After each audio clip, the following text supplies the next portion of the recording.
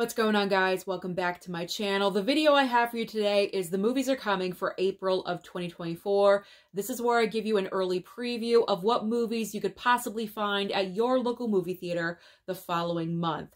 Now, I have to be honest, I'm not overly enthusiastic about the lineup for April. It seems like the majority of these films I didn't even know were being released. I haven't seen a trailer or any advertising for most of these movies.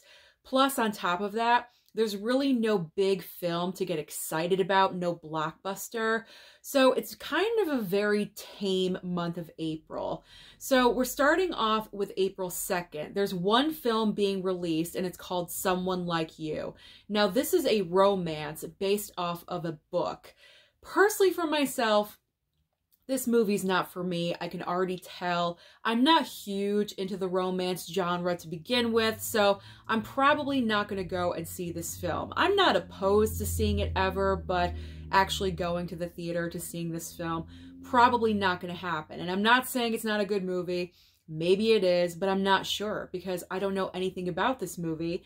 This is one of the titles that I did not know was being released. However, let's not completely just push Someone Like You off to the side, because movie adaptations from books can sometimes really surprise us at the box office, because last year, Where the Crawdads Sing was a surprise. It made a decent amount of money, so Someone Like You could possibly, repeat that success. I'm not saying it will, but it is possible. There's a lot of book lovers and book readers out there, so you never know. So Someone Like You, if you've read the book, you didn't know the movie's coming out, there you are. Get all excited for April 2nd.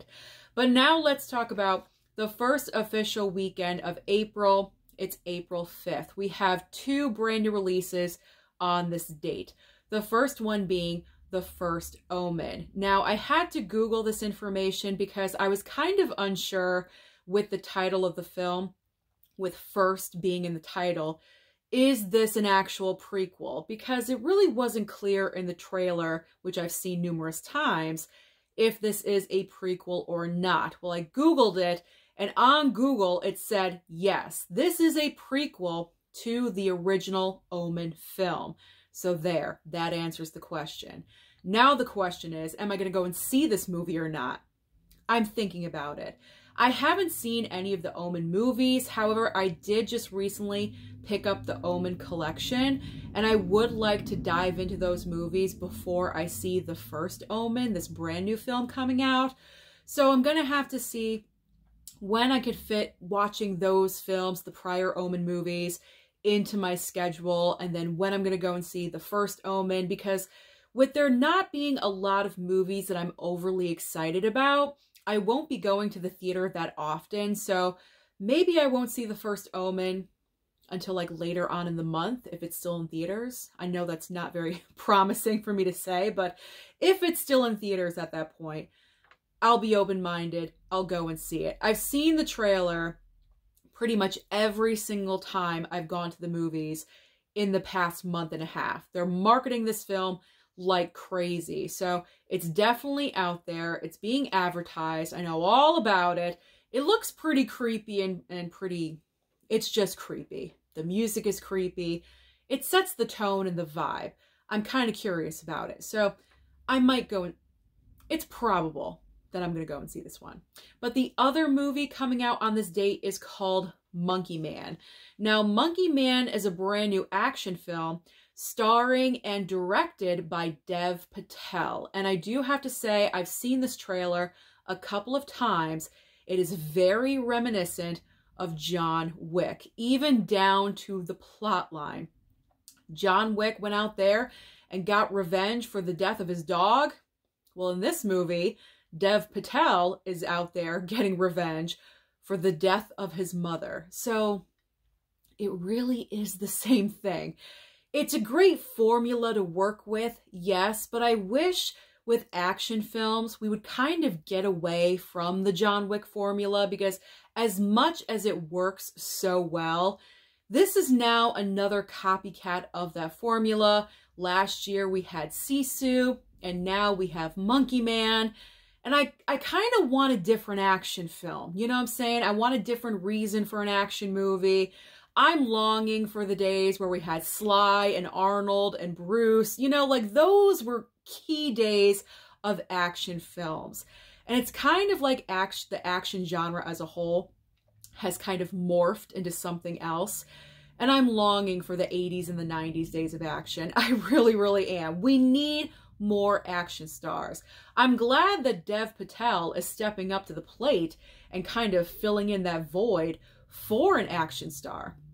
Like I said, I've seen the trailer a couple times. It looks decent. It looks like a great movie, especially if he directed this.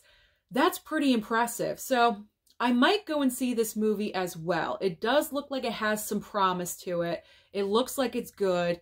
So I'm going to give it a chance. I don't want to judge too harshly, but like I said, I'm just kind of getting over, you know, it's overdone, the John Wick formula. We need something else. We just need something else. But you know what? I'll take anything. Some action, this is going to sound bad, but some action is better than no action. You know what I'm saying? So I'll probably go and see Monkey Man. Also, I forgot to mention, the movie is produced by Jordan Peele. All right, let's move on to, I almost said February. Whoa, it's not February, it's April. April 12th. This is the largest new release weekend of April. There's 4 brand new films being released on the weekend of the 12th. The largest one being a brand new A24 title called Civil War. Now, the basic plot line of this movie is you have a bunch of journalists traveling, I'm assuming across the country, during the Second Civil War in America. There's a lot of fighting going on. If you've seen the trailer, guns are all over the place. Kirsten Dunst is the star of the movie. I also believe her husband, Jesse Plemons, is in the movie as well. And I've seen the trailer numerous times. Again, they're marketing this movie like crazy, and it actually looks pretty decent. So I think I'm gonna strike that, reverse it. I think I'm gonna go, you know me, I mess up all the time, but I just want to coast. I want to coast. I don't want to start all over again. Anyway, I think I'm going to go, there we go, to the theater to see this movie as well. It looks like it's very well directed. Alex Garland is the director of this film, and I like his material. I think he's a different kind of voice when it comes to film, so I would like to see this movie. Plus, with it being an A24 title, the studio A24 has been putting out great material lately, and I want to support A24 and also encourage you to go out there and watch A24 movies as well. They're different. Yes, they're outside the box. They're a little bit weird sometimes, but you know what?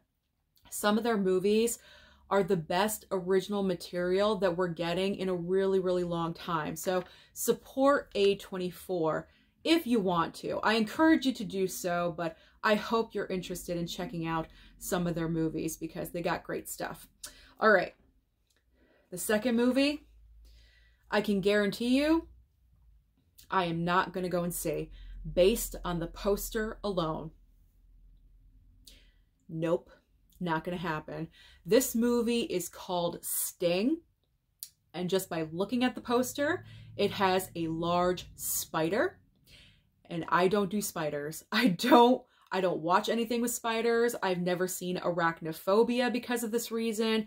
I hate spiders. There is no way you're going to find me in a dark movie theater watching a movie about a huge gargantuan spider. That is not going to happen at all whatsoever. Spiders are one of my, it probably is my #1 fear. I was going to say it's one of my larger fears. It's probably my #1 fear, which probably sounds really idiotic to a lot of people out there.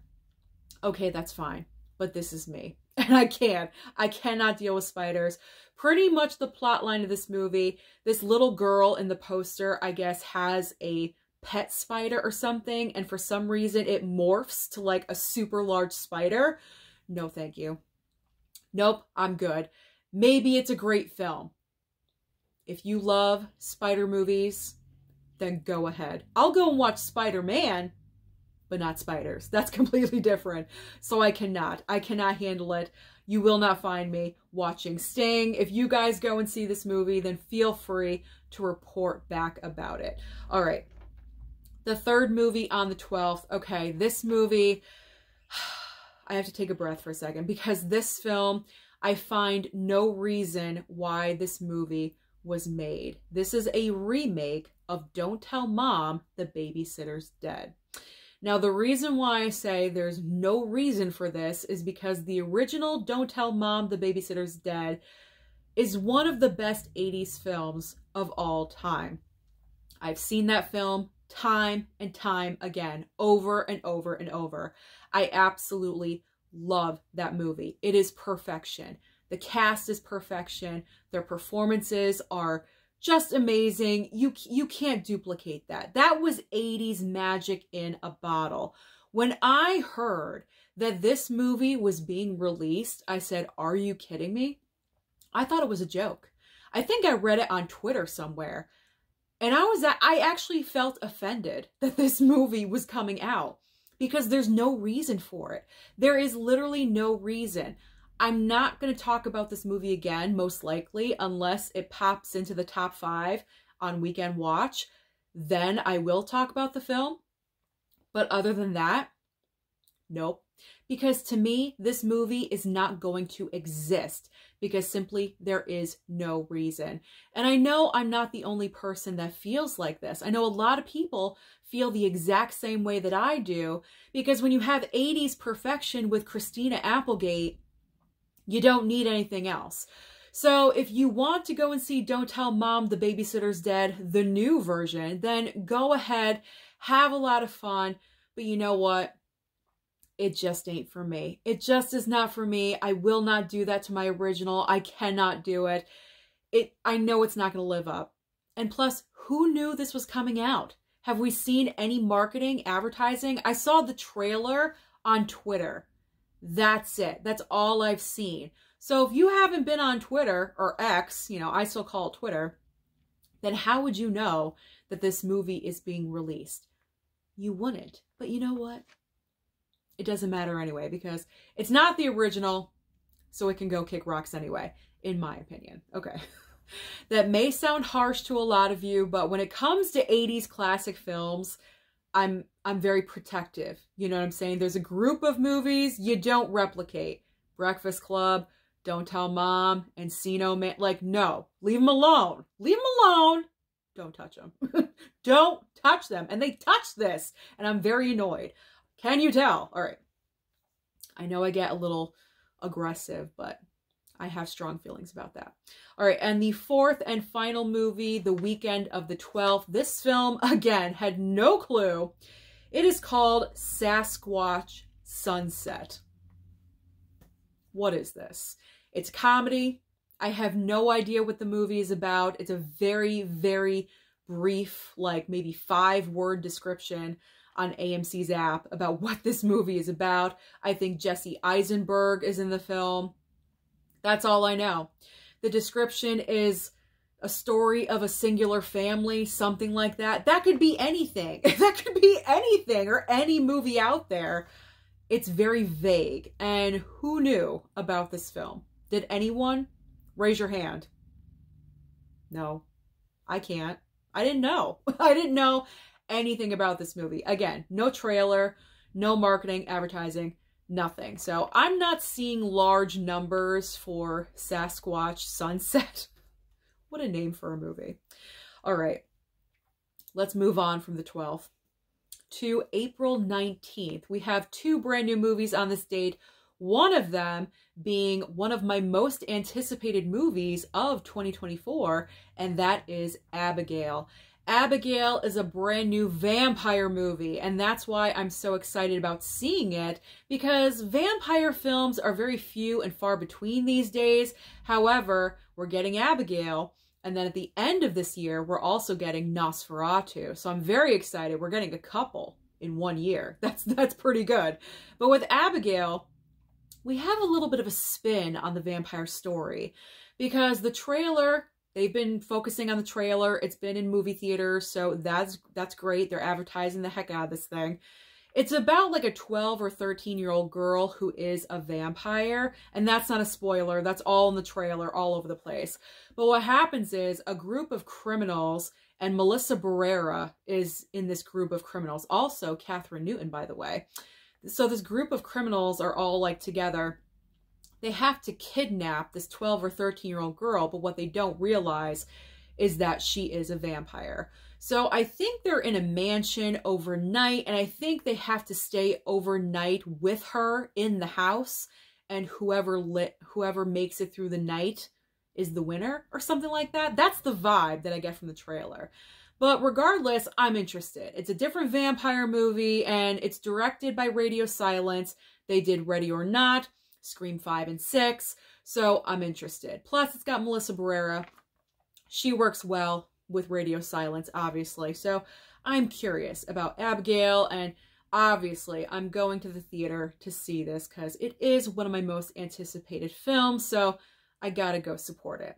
The other movie coming out on the 19th, it is called The Ministry of Ungentlemanly Warfare. What a title. I thought I was going to make a mistake. I'm so happy that I did not. So this is a brand new film from Guy Ritchie. The description about this movie on AMC's app is so long and overly complicated. I tried reading it like 5 times. I didn't understand what was going on at all whatsoever. But it is a new film from Guy Ritchie starring Henry Cavill. The trailer has been out a couple of times. I've seen it before a couple of movies, so the word is getting out there. I'm not sure how to feel about this film. I'm not really sure if I'm going to go and see it at the theater, but I think Guy Ritchie also wrote this movie, and if that is the case, it's probably a very smart script because I think Guy Ritchie is a good writer.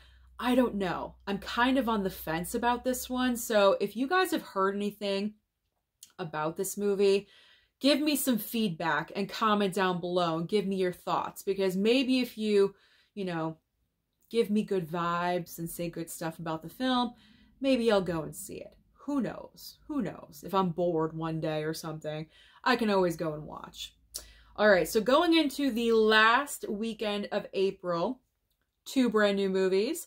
The first one is April 26th, by the way. The first brand new film is called Challengers. Now, this film is starring Zendaya, and this takes place in the tennis world, and you've probably seen this trailer, and I'm starting to laugh because pretty much in this trailer, Zendaya is about to have a threesome with 2 best friends. That's really what's going on in this movie. It's like, it takes place in the tennis world, and she's like a tennis pro, and she is kind of, I'm getting the impression that she's like kind of teasing both of them at the same time. They're tennis players too, and she dates one but then ends up marrying the other one. It's like this complicated love tennis story that's going on. I'm not really sure what the actual plot line of the movie is. It's all about love and tennis, like messed up love and tennis in this movie. I'm kind of curious. I am curious, like what's actually going on in this movie. But this film was actually delayed. It was supposed to come out a while ago. It got delayed, I think because of the strike that happened. They wanted to delay the project. I also believe that was the smart idea because Zendaya also has Dune Part 2 in theaters right now. You don't want to overdose on Zendaya. You know what I'm saying? Well, maybe you do. I don't know. Some people don't. So to have a little bit of space in between was a good idea. So Challengers, I am probably going to go and see this because I just want to know what's going on. I want to know what's going on. Does she sleep with both? I don't know. Like, I'm kind of curious. I'm curious. What is happening? What is happening in Challengers? All right. And the final movie in April, major release. I'm sure there's other brand new releases that are going to be smaller coming out, but these are the major brand new releases that I like to focus on. It's called Boy Kills World. And all I know is this is another action film starring Bill Skarsgård. What happens in this movie? I honestly have no idea. I haven't seen a trailer, marketing, advertising, nothing. I haven't heard any feedback about this movie at all whatsoever. So if you guys have, again, comment down below and let me know your thoughts. And really quickly, before I end the video, there's also another franchise of movies that is starting to be re-released in theaters in April. I believe starting on April 16th, and that is all the Spider-Man movies. We are talking all the Tobeys, the Andrew Garfield films, and also all the Tom Holland movies. So all 8 Spider-Man films, one a week, I believe, are being released April, May, and into June. So that's going to be a lot of fun. So that's another option for you guys as well. So those are all the major brand new releases that are currently scheduled to be released in movie theaters in April. So comment down below and let me know which of these movies you're interested in seeing. Don't forget to like and subscribe before you leave, and I'll see you next time.